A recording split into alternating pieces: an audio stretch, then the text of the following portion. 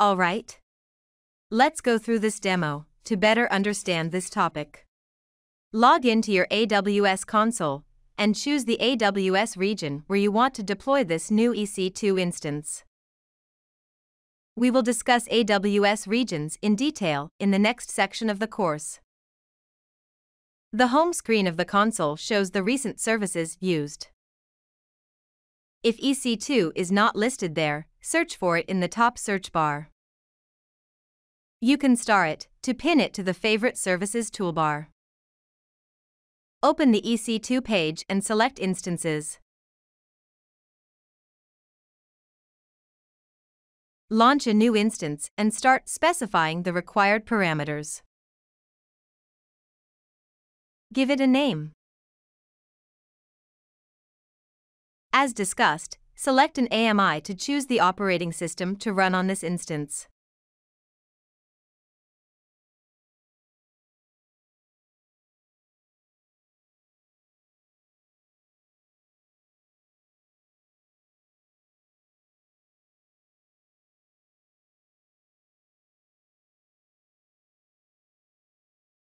After selecting the AMI, now it is time to select your instance type and size. Select from hundreds of options available and choose one that matches your workload requirements, as we explained in the previous video.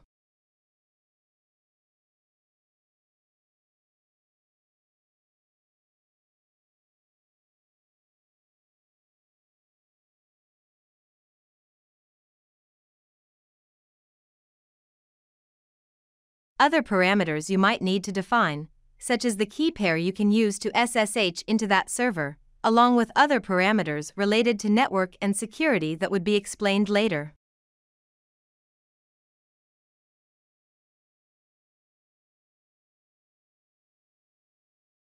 Click on Launch Instance button.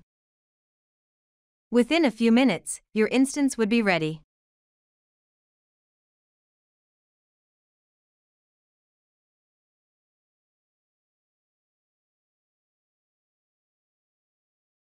So what do you do after the instance is launched? As an administrator, log into your instance, finalize the setup and the settings of your machine, install your application, and make the server for production. Then, your server would become ready for your clients to connect to it. Let's return back to the slides to complete this part. We have an important section about the different pricing options for EC2. The default pricing model is on demand, where you pay per hour or second of your compute consumption. There are no upfront payments needed and there are no long-term commitments. You can power off your instance at any time and stop paying for it. On-demand pricing is ideal for elastic workloads that are to run for the short term or have changing demand patterns. Sometimes we call those elastic workloads. What about you would like to save more on your compute bill?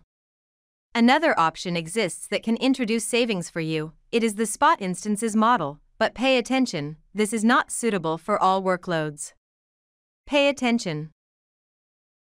AWS shares its spare capacity in its data centers with customers by offering them the ability to host their instances as spot instances at a very attractive price that can yield savings of up to 90%.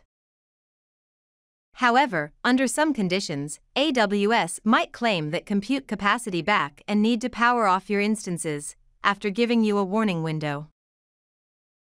So, there is a chance for service disruption. This makes spot instances ideal for workloads that can tolerate disruptions, workloads with flexible start and stop times like test and dev. What about if your workload is more of a steady-state workload and of a predictable performance? If you can make long-term commitments of 1 year long or 3 years, you can choose for that instance to be a reserved instance. You would be able to secure savings that can go up to more than 70% compared to the on-demand rates. Multiple factors can affect your discount level, such as the commitment length and how much money you could pay up front. Remember, with reserved instances, some parameters about your EC2 instance cannot be changed. So, if you need this discount, and you can make the same long-term commitments, but yet, need more flexibility in your computing choices during that commitment period, then there is another model known as the savings plan. With a savings plan, you commit to a certain minimum amount of computing usage per month and have the ability to change your instances, their sizes and types, within the limits of your plan and get a discount of up to 66%. Pay attention. Have you thought about where your instances are physically hosted? Think about tenancy, and the most common use case in the cloud, known as shared tenancy.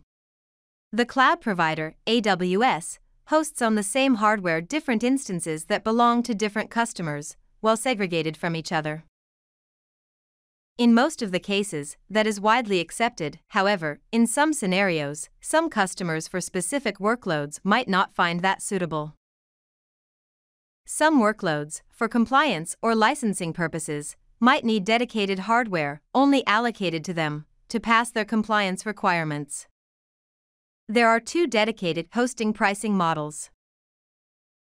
You can choose dedicated instances, and AWS will allocate a physical host for you to host your dedicated instances. You still pay per instance, in addition to an extra fixed cost per dedicated host per month, so it is more expensive than the standard EC2 pricing. The other alternative is to get directly from AWS a dedicated host and become responsible for it. You pay per host to AWS, and you can benefit here from the ability to bring your own license to that dedicated hardware.